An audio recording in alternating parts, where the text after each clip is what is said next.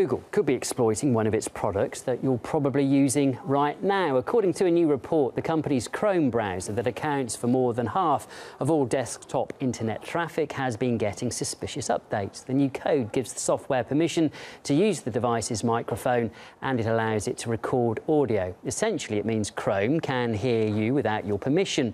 Well, what on earth is going on? Hopefully we can talk to a man now who might know. He's Rick Falkvinge, who's also the founder of the Swedish Pirate Party. Thanks very much for coming on to the programme tonight. First of all, when did you realise something suspicious is going on with Chrome? I was reading a very technical bug report on a operating system known as Debian, and all of a sudden I realized what I was reading. Somebody had realized that Chromium, the open source version of Google Chrome, had downloaded a black box that, and this black box, according to itself, said microphone yes and audio capture permitted yes. So from all intents and purposes, it seemed that this black box was actually listening into your room. Now, there are a lot of technical nuances to this, and it turns out that you actually need to enable some modules for that to happen. But the end result is there. Google is building a listening network that I think is cause for concern. And just to clear something up for the viewers there, you mentioned Chrome U. What's the difference between Chrome U and Chrome? That's an excellent distinction. When you're downloading Chrome directly from Google, you are downloading a black box already. You don't see what's in the box. The box can do pretty much whatever Google wants. However, when you're using a free software operating system and open source, such as GNU Linux or Ubuntu or Debian, these have an audit process where the maintainers of this operating system look at every single line of human readable code before it's built into computer executable code to make sure that the computer is doing what the operating says it is supposed to be doing, not just trusting a blank corporate statement. And this is why it was such a huge deal that Google bypassed this entire auditing process and downloaded a black box onto what was supposedly a secure audited system.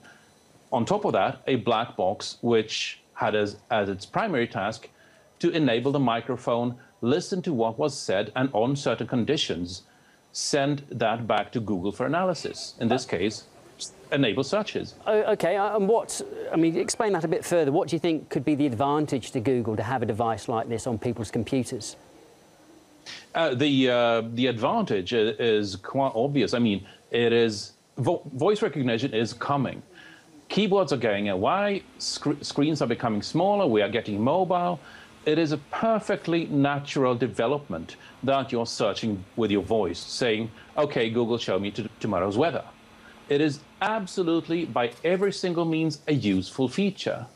But it's also important to realize that this means a technical capability to listen to every desktop. It means a technical capability to not just listen to every desktop computer, but also to do so at the identified individual level. They would know that this microphone belonged to Rick Falkvinge, and possibly tailor what they were listening for on top of that.